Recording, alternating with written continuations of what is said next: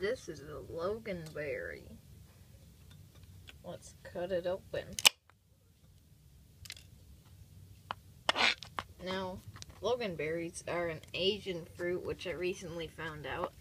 I didn't know they were brown. I thought they were some sort of, like, maybe tropical, small, actual berry fruit, but they're not usually this hard. This has been sitting out for a little while, but, for those of you who don't know, which probably many of you out there, this is a Loganberry, and they are brown and from Asia. So let's try to cut it open. Oops. Ugh, it's gonna be hard. Alright. Oh my gosh. Okay, here we go.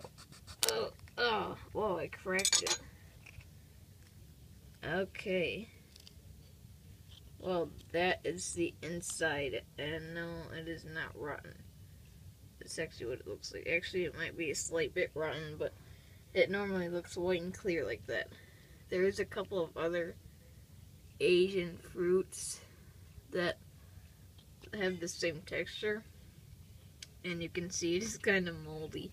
So I've done this earlier, but as you can see, in the center, there is a pit. See that big brown thing? Right there, and it looks like a slug, but yeah, this is not safe to eat anymore. We can give it up to the cooners if they want to eat it, but yeah, this is the shell.